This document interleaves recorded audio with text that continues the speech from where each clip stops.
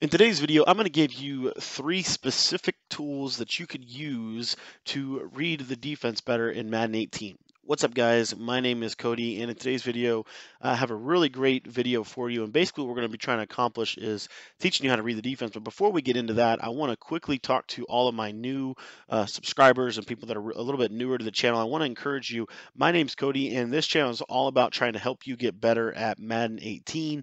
And one of the things that you can really do to help yourself improve is we're going to be breaking down the video today is going to come from the shotgun bunch formation. And if you have not already, there's a free bunch guide that I put together that you can have. Again, totally free, nothing at all. Just need to leave your email in the comments. So if you want that free ebook or that free e-guide, you can get that through leaving your email in the comments. And we're actually going to have our second ebook of the season dropping really shortly here. I just have a couple of things that kind of been really in the lab hard these last couple of weeks. That's why you haven't seen a whole lot of content.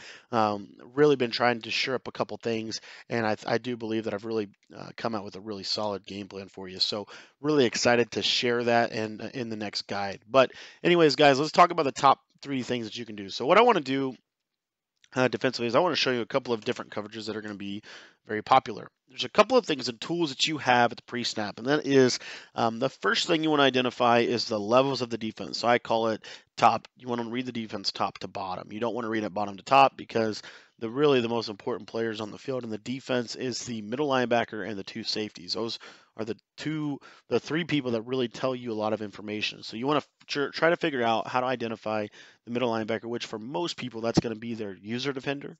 Then you also want to try to figure out where the safeties are. Once you've done that, then you can kind of deduce some things. So when a defense is in Tampa 2, here's what you're probably going to see. You're going to see both safeties at the top here. I'll show you here.